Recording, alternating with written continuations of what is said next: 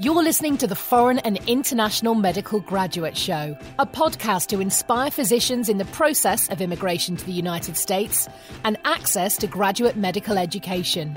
We create meaningful and helpful content that motivates medical students and doctors throughout the world, with the goal of creating a community that supports itself and gives feedback to each other, that stays updated with the most recent tips and advice on how to make it in America and become a successful resident or fellow in the specialty of your dreams. Dr. Alonso Osorio is board certified and residency trained in both emergency and family medicine and will be bringing you 20 years of his personal experiences, struggles, and motivation.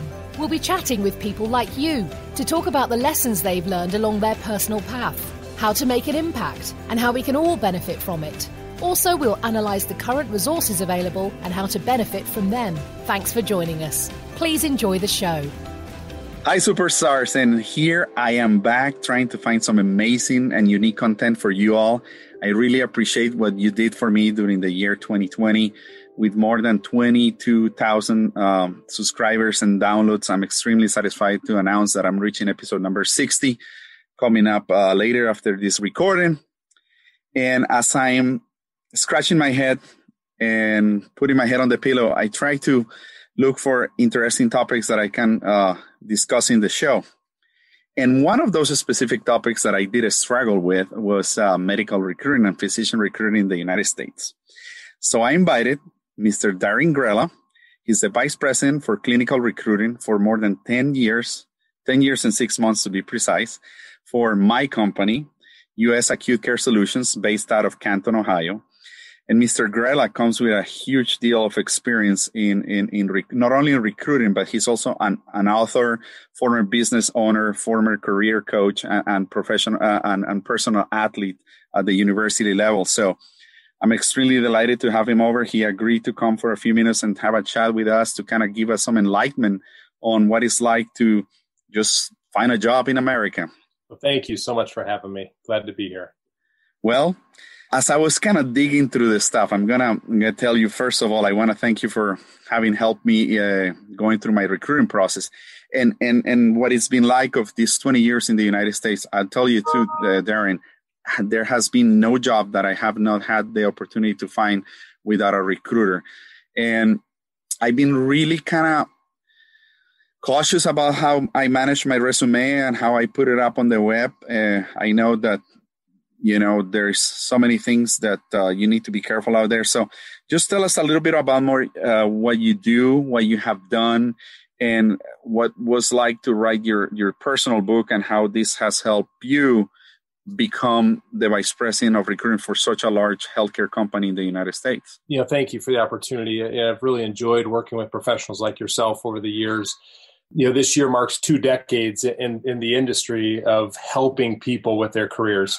It's interesting to look back sometimes and pause to think of the tens of thousands of resumes that I've looked at, the thousands of people that I've interviewed over the years. You figure if you're talking to, a couple 300 to 400 people a year, right? Times 20 years, that's just a lot of people that you get to interact with. And you see different trends, you see people's personalities, and you see tendencies. If we back up 20 years, what really got me into this space was honestly an opportunity, right? I like people. I had a business degree and I was like, okay, what do you do with that, right? When I first got into it, it was a matter of helping people struggle and who are struggling to help them progress in their life. Much like being a father, father to 6 children, and it's crazy, it's wild, but you see progress, whether it's something simple in their football skills or their, or their interaction with other people and other kids. It's great to see that. So as a, professional career coach, as, recruiter at heart, and now helping lead a big national team in the United States, you get to see people progress in their careers, and that's extremely satisfying, right? There was an opportunity that I found back in the day working with, Big 10 schools in the United States. There's different, I guess you can call them conferences that they break up the colleges in. So one of those big conferences is the Big 10. schools like Ohio State and Michigan and Northwestern and the likes. Within those, I was invited to the business schools to help their business students transition from college into the professional workforce. And so part of that was actually educating them on how to interview. You'd be surprised. It's such a nerving thing, right? You don't know what's going to be asked of you. You don't know why they're asking that question and what that actually means. How should I answer it? How shouldn't I answer it?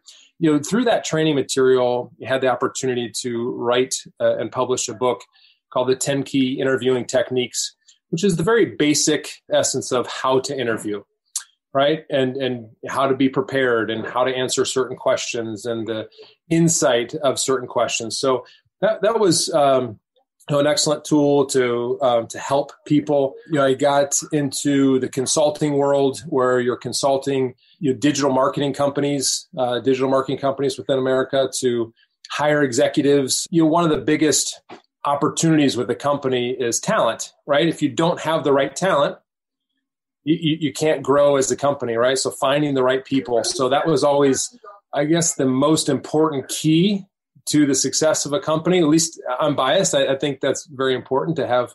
I think it's fundamental. People. They'll tell Absolutely. you hire right. And if you hire right, I think everything sets the success from there on, right? Yeah, absolutely. Yep. Well, since you brought up interviewing and having written a book on interviewing process, I do know that many of our listeners are going to find this rather exciting to listen to, because right now, thousands of foreign medical grads and U.S. grads are going through their residency interviews, and the process being virtual right now has been remarkably difficult for them, for the interviewer, the residency program directors. And obviously, just to give you an example, my interviewing process for this new job that I'm moving into in Texas was also completely virtual and over the phone. And the way I got attracted to the job is because I saw this great recruiter that pretty much, in my personal experience, whatever she puts the eye, puts the money, puts the good job, puts the good location, and usually she's working with great employers. And she's well known in the world of emergency medicine. Her name is Barbara Katz, that you're probably very, very well related with. Yes. Barbara comes to ASAP every year and gives a conference on trends and salaries, etc. And she's the one that actually helped me find this job. So I'm apologizing in advance for leaving US Acute Care Solutions, but I guess Texas is Texas, and Tyler, Texas is my new destination. That's great. And the family is happy about it, a little exciting, but we're gonna take the leap and make the move. Very good. I do know Barb Katz. She's well respected in this space. In fact, I help her with those surveys that she puts together. So she polls individuals like myself to gather those trends, right? So she really does, over the years, have a good pulse on the environment. So, yeah. Darrin, how are we dealing with this COVID pandemic situation and recruiting? I did know when I lost my job, suddenly they cut physicians' hours, and then suddenly there was like a pause in the status of hiring, and then suddenly there has been a little pickup in the market. What has been the trend between 2020 and 2021 for you guys in emergency medicine and for the other specialties that you work with, recruiting physicians and APPs, etc.? Sure. The ones that I've been exposed to, I can speak deeply of. So primarily within our company, we focus on emergency medicine, hospitalist medicine, and critical care medicine, so staff in the ICUs. So if you look at that spectrum, believe it or not, emergency medicine, the volumes have dropped considerably within the U.S. Because people were almost scared to go to the emergency departments because they thought that's where they were going to get COVID, right? And so you see a drop in volume, which really the companies did not need to hire as many professionals to staff their EDs. So where you may have needed 10 people to staff an ED, all of a sudden with drop volumes, now you can staff that with 7. So if you had a couple, 2-3 openings at your location that needed 10 people, all of a sudden you're well staffed today, right? Because now the volumes drop and you can manage that. What we've seen is almost a complete flip in the market. In emergency medicine for decades, there's been such a shortage of healthcare professionals. You just did not have enough to go around. So you can go to any city in any state and almost demand your job, right? Because you could have a half dozen offers if you wanted. In today's market, it is now almost flip-flopped, where you have, you're lucky if you get an offer, really. So, and this is going to be a short-lived thing. Volumes are going to return. Opportunities are going to abound again, and the market will flip again, where it's more of less supply and higher demand. Where today, in the period of COVID, there's a higher demand or higher supply and less demand. Makes sense. Yeah. What it's like to be always recruiting within such a large healthcare corporation and organization in the United States? How large is your team, and how do you guys, in a simple way, go through so many people looking for jobs and trim the fat to end up with only the best of the best, or who you want to work with? That's such a great question. It's a gut feel. I don't know if that rings a bell, but it's like, as a recruiter, you get a pulse on people. You get a sense of who they are, and you can almost read their character pretty quickly. That sounds unique based on the questions that they ask, based on their listening skills, based on their interactions. You can tell if this person is unique. You look at their CV, their resume, and you can see, like, okay, they've been involved in these types of volunteer opportunities, or they've taken on these additional work responsibilities.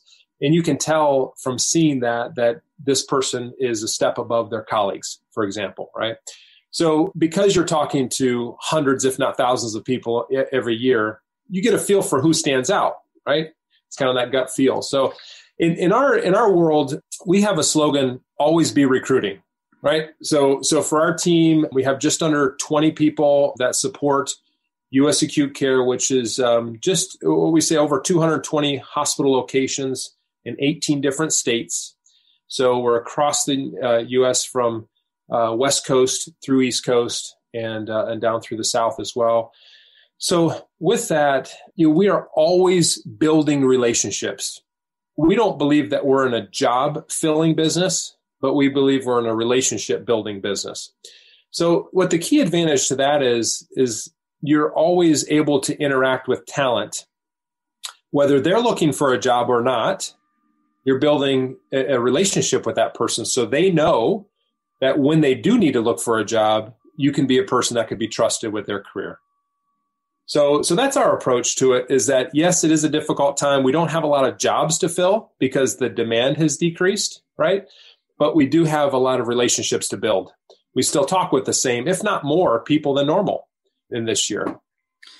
And Darrin, one thing that I have gotten to see after 20 years of practicing emergency medicine in the United States, or being here in the United States, is that in general, this niche that we're involved in is rather small, despite the fact that to people might appear rather large. The gossip about your performance, your professional demeanor, your reputation goes around. And if you do know that X, Y, and Z providers / physicians, doctors are performing well, you hear about it. And if they're not, you hear about it as well. And for me, it has been all about maintaining my name, keeping my name and my personal demeanor to a higher standard than average, because, if you screw up, everybody's going to hear about it. And right? I don't know if you agree with that whole situation of maintaining and keeping up with relationships across the country. Yep, it's a very small industry, right? It feels big, but it is very small. Another thing that's changed in this job market is like recruitment incentives. We talked briefly about this prior to this recording of the podcast, but sign-on bonuses, relocation bonuses, where in a high demand, low supply market, companies needed to, it was an arms race, right? Companies needed to pay more money, needed to give big sign-on bonuses, needed to give big incentives to lure people in a lot of times. And so in certain markets, our company would also do sign-on bonuses as well, for that very reason. It's like you almost had to. It was the expectation. We've seen those dwindle, if not completely go away, not just from us, but many of our other colleagues out there in the marketplace, our competitors. It's just because they don't have to in today's world. If they do, they're dramatically decreased right? You do always want to take care of the physician or the clinician in general through, relocation expenses. That's not necessarily a bonus per se, but that's just doing right by the way of the individual. The benefits and things haven't changed. That's also something like if you have a lot of your listeners that may be looking for jobs and opportunities, just understand that we're in a unique time frame, and that's not something to be expected in today's market. The Foreign and International Medical Graduate Podcast is proudly sponsored by nextdaypodcast.com. As I said, nextdaypodcast.com. They provide podcasters like me with affordable podcast editing services with 24 hours turnarounds. You simply send them your raw recordings and they do the rest. If you're not podcasting right now at this moment, check out their amazing podcast launch packages. I'm one of those that is extremely satisfied. And if you use the promo code Medical Next Day, that's Medical Next Day, you will receive 10% of any of their services. Again, that's nextdaypodcast.com. So we can enlighten a little bit of our FMGs that have never dealt with recruiters. How knowledgeable, in your experience, are foreign doctors, not only doctors, but foreign doctors that you're getting exposed with, about using a physician recruiter? And what is the fear that some of them have, or the misconceptions that they carry, or that they have heard about, or the fears, for example, sometimes on releasing their resume to a recruiting company? So I think many times there's this fear that they're inferior or less qualified as a clinician. I think that's a very real feeling, which is completely false. Many times they're more dedicated, more educated, had to work harder for the same opportunity. And I love to see that as well, right? It's like those are the people that really care more about their career and the opportunities ahead of them. It is what makes, honestly, America great, is that people come in and can work hard for what they want, right? They have opportunities. There's if you work hard enough for it, you can get there. So I think that's a real fear that people have. Language barrier is an issue for some companies and some recruiters. If you do have to deal with the immigration status, some companies do not accept that because it is a burden and a financial commitment on the behalf of the companies. So I've also found that, as you mentioned, the industry is small. We're talking emergency medicine in this conversation, but the industry of emergency medicine is small. The industry of international FMGs, is even smaller. So when they know about an opportunity, there seems to be a lot of dialogue. We seem to get inbound professionals coming to us and saying, "Hey, I heard you guys work with J1 visas. Which locations do you have that I can work at?" Right. I think another misconception is I can go to the city of my choice and get the job I want. It's almost the opposite side, right? One is feeling inferior. The other one is feeling like, hey, I can go wherever I want and get whatever job I want because, hey, I train just like everybody else. Very true. However, there are rules and stipulations that we have to work through that you can only go to certain locations, right? So there are restrictions, governmental restrictions for a lot of FMGs and how they fit. So the flexibility is a crucial skill or talent that they need to believe in or incorporate in their day-to-day searching for a job, is that you have to be flexible and understanding that this is an opportunity to get you in and get you through that immigration status, right? Well, you have dealt over 20 years with so many people, and you said after looking 300-400 resumes and talking to 500 people or more per year that are looking for a job, sure. What could you tell a foreign medical grad, not only for the process of finding a job in America after finishing the residency program, but for any sort of interviewing when coming to America to do their residency interview? What kind of tips of advice, basic things that you look at their eyes, or look at their dress code or their demeanor, that you say, this is the right person, he's saying the right words? What are the highlights that you are always looking for on the right type of personnel that you want to work with? Another great question. Keep in mind, I'm not a clinician, right? Absolutely. I understand. So it's, from my standpoint, I can't grade clinical skill set and clinical knowledge and bedside demeanor. But what I can do is get a feel for character and personality. And this transcends over the 20 years I've been doing this, is that person. Everybody wants to work with people that they like. Correct. Right?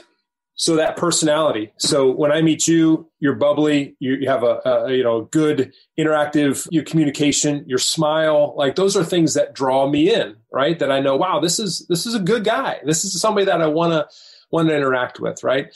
So again, that comes back to confidence, and it's difficult sometimes coming to, potentially to a new country. You don't know as many people. There's a little bit of a lack of confidence. It's like, wow, there's a lot of fears here. Be confident in who you are without being overconfident. So if you can find that fine line, but personality stands out very far. Your ability to be engaged in the conversation, I would say, is a second point. As far as asking good questions, are you focused on yourself? Meaning like, hey, what is my pay? Do I have any sign-on bonuses? Can you tell me what my benefits are? Those are questions that would turn off a recruiter a little bit, because they're thinking like, wow, this is someone that's focused on themselves and only what they can do. On the flip side, you have to understand, when you're interviewing at a company, the company wants to hire you, right? They want to hire a good fit for their company. So they're not necessarily looking for the best individual, but the best individual who can play as a teammate, who can be part of something bigger than an individual themselves. So keeping that in mind, that personality, that engagement, even a smile, if you boil it down to something super simple, even that smile, and then, asking good, engaging questions that lead more towards, what can I do for you kind of thing versus what can you do for me? Makes so much sense. Darrin, one personal experience that was overwhelming for me was going to the meeting of the National Organization of the Family Academy of Family Physicians when I was a family doctor, or going to the meeting of the American College of Emergency Physicians, and suddenly walking into the exhibits and seeing these huge signs of large companies that are looking for doctors, sure, and coming across very well-dressed professionals like you, female or not, recruiters that approach you, sometimes entice you through a little shirt or a little highlighter or a little pen or this or that, to have a little conversation. And many doctors are fearful. How do you make the doctor just walk in, feel relaxed, break that barrier? Because I know that many people kind of are hesitant to talk, get information. They think they're going to say too much or not. I don't know. Tell us about what is that basic one-on-one relationship that you experience when these meetings are happening. That is intimidating. I can see it on people's faces, having gone to years of these conferences, right? I couldn't agree with you more. I would try to avoid that as your initial meetings, right? So you go with a group of friends or go with a group of colleagues. So kind of go together. That might be helpful if you go in a group of people, so that you can kind of have a little bit of a buffer, right? So you're not by yourself. If you go to a national conference like that, you have a couple companies picked out that you want to go see. So you have a destination. So you walk there to that. Maybe even beforehand, you can make a point of contact and saying, hey, Darrin, I'm going to be at ASAP. I saw your profile. Can you meet me at the conference? Yeah, absolutely. Right. The companies want to connect with you and talk with you. So, almost having that relationship ahead of time would be helpful. And that's specific for these big national conferences. Like you said, you walk in and there's huge booths and there's big bright lights, and yeah, it is intimidating. So, just a suggestion might be to make that opportunity smaller, meaning contact the company directly prior to, or just don't talk to anybody. Gather information, right, on who you want to talk to, and then go back afterwards and then contact them, right? Makes sense. Yeah. Two things that I wanted to ask you, so we start wrapping it up. But one of them is, first of all, you get the cold callers that call you offering you a job. Two, you get the emails that come from everywhere on regular basis. 3, you get the third-party people that are sometimes smaller companies or companies that are making a commission of a commission of a commission. And I have seen some really bad recruiting firms out there.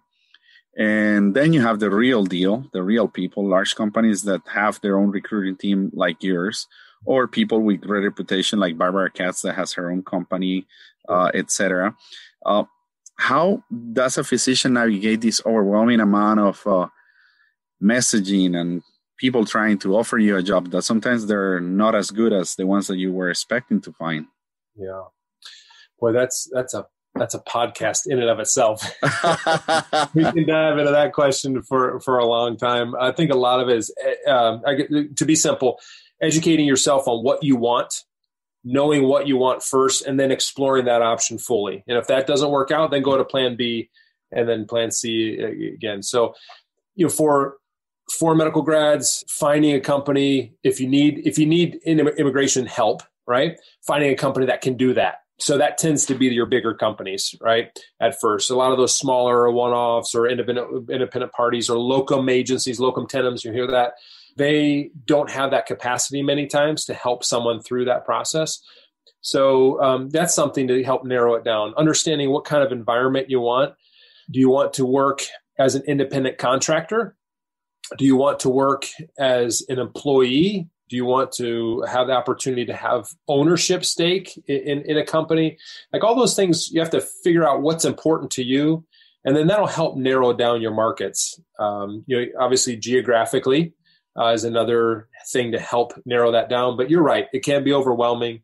Come up with a short list of the top 3 to 5 companies possibly you want to work with, or the 3 to 5 geographical regions you want to work within, and then focus your search on what's available within your parameters.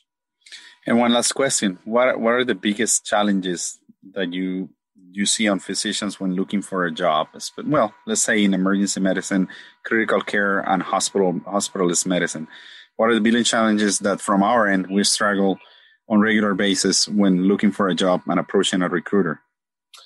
In a normal market, I would say the most challenging thing is narrowing down the right decision. In comparing apples to apples, because again, in a normal market, the supply is low and the demand is high. So you can have multiple job offers that you have to weigh against each other. And you're like, wow, what really is important to me? I think many times you mentioned this earlier, or at least alluded to it. You have different things that are important to different companies. And you may be asking the wrong questions. And so you don't really know how to compare offer to offer, company to company. So I would say that's the most challenging part is narrowing down the right decision. We found that it's an unfortunate stat, and this is a national stat, but coming out of residency, that when the first 2 years out of residency, residents change jobs 65% of the time. Right. So they go through an extreme amount of stress in their final year of residency, finding a job, and then end up back on the job market. 2/3 of them end up back on the job market, primarily because they didn't make the right decision, or they made the decision based on things that were important to them at that time.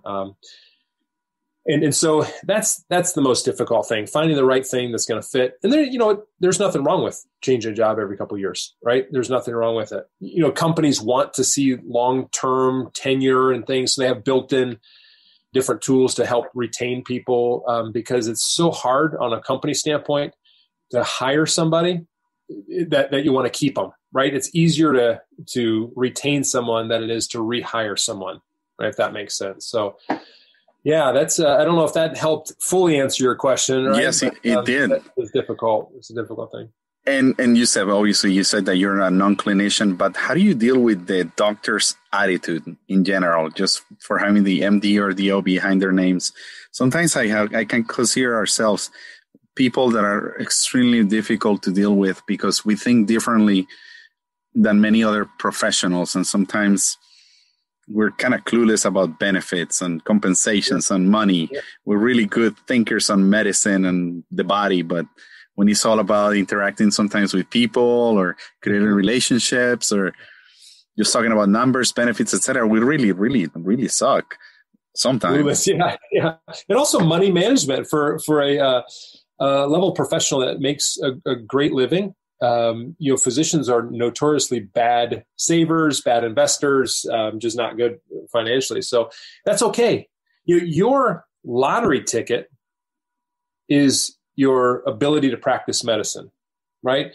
So that's the only thing you really need to focus on is taking care of patients, creating a great patient experience, and being the best doctor you can be, right?